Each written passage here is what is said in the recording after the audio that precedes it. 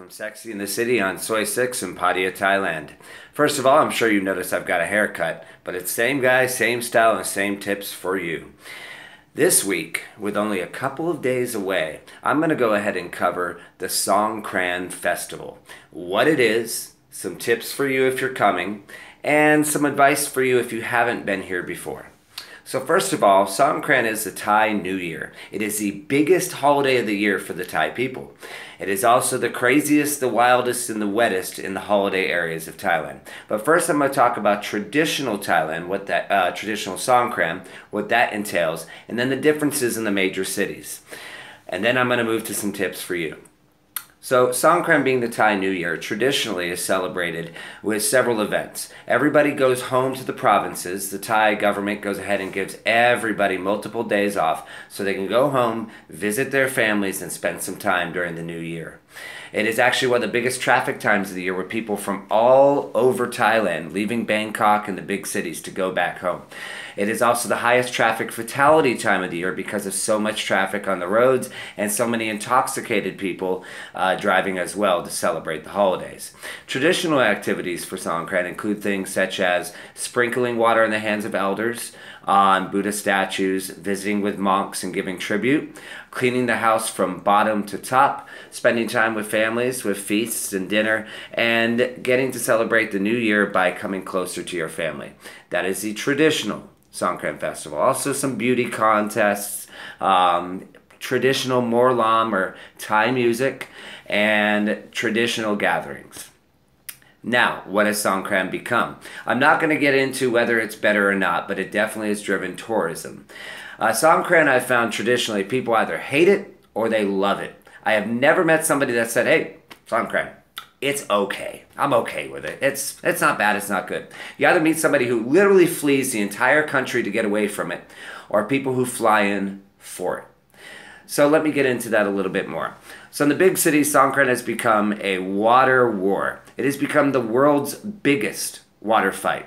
Everybody from 9 years old to 99 years old equips himself with buckets, water guns, pipe cannons, you name it, and splashes anybody out on the street during daylight hours, sometimes a little bit later. The traditional Songkran dates are the 13th to the 15th across the country, but in some areas, specifically Pattaya, it runs until the 19th.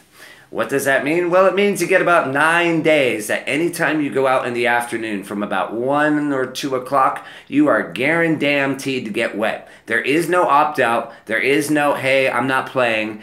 There is no way to not get wet if you go out in the afternoons during those times. So, what I tell people, so you don't get angry, you don't get mad, you don't get upset, dress, prepare. Number one, don't go out with your original passport and get it drenched. There's waterproof pouches for sale everywhere for 20 to 30 baht. Get one of those, put it around your neck. Don't put it in your pocket. Put it around your neck. Protect your wallet, protect your stuff, protect your phone. I wouldn't even bring out my phone, to be honest with you, unless it's waterproof. Wear shorts. Wear a shirt. Remember, from my prior videos, in Thailand, it is actually impolite to walk around shirtless. So wear a light singlet, wear a light shirt, wear a jersey, wear something. Go out and get soaked. Smile, be happy. Somebody hits you with water. It's meant in Thai culture, it means they're washing away your sins from the prior year. Yeah, some foreigners don't get that, but regardless, that's what it is. If you lose your shit, you lose your cool, you get upset, you get angry, you get in somebody's face, you will get beat up, more than likely. I've seen more fights in Songkran than any other time of the year, mainly from people unprepared who do not know what's going on and get angry if they get hit by water. Mainly because they're not dressed right, their stuff's unprotected, etc. If you walk out and you know you're going to get hit, you'll have a good time. If you know getting hit by water, usually ice cold as they put ice blocks in it, is not your thing, stay inside, leave the area, prepare, have a couple days of line up in your fridge or cooler, and don't go out. A lot of guys that don't like it know they don't have the temperament for it. They know that if they get hit with freezing cold ice water, they're going to get upset, so they're smart enough to stay home. Don't go out and cause a problem, the biggest thing from there. You will also have clay or caulk. They put it on your faces and wipe it all over you. It's also Thai tradition to do so. Many girls will do it as a sign of respect or a sign of friendliness during Songkran. Don't get mad if they do that as well.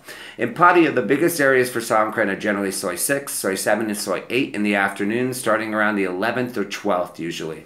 The big day, as it's called, is the 19th. Do not schedule a taxi to come to Pattaya on the 19th. Do not schedule to leave on the 19th. Every single person in the city in Bangkok and from 100 miles around goes ahead and brings their truck to Pattaya, puts all their family members in the back of the truck, and they drive all around the city in roving water wars all day.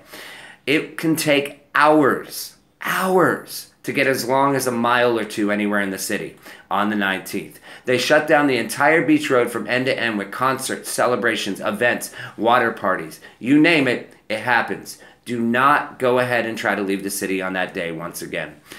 Songkran this year might be a little bit toned down from prior years in respect to the mourning of His Majesty the King. It's not yet quite clear what that may look like. However, expect it to be a little bit more calmer than prior years. However, without a shadow of a doubt, you will get wet. The reason why I said going back earlier, do not put any sort of water pouch or protection in your pocket. The Songkran does attract a lot of pickpockets, as you get tens of thousands of people out for it, playing water, running around, hitting you in the face with water. You don't see what's going on. Keep it around your neck. Put it down here. You're almost guaranteed to not go ahead and have a problem. I have had friends had it taken out of their pocket during Songkran. So, Cliff's Notes. During Songkran, you will get wet. There is no opt-out, dress to impress. Number 2, don't lose your temper. If you have a short temper and you know you're going to get angry if somebody hits you with water, stay home. That's simple. Stay home. Number 3, big day in Pattaya, the 19th, but water starts the 12th. If you want to party and get wet and get drunk, Soi 6, Soi 7, Soi 8 in the afternoons. By the 16th, the whole city is playing. Have fun. Happy Songkran, everybody. Sabadi Pi Mai. Cup and cup.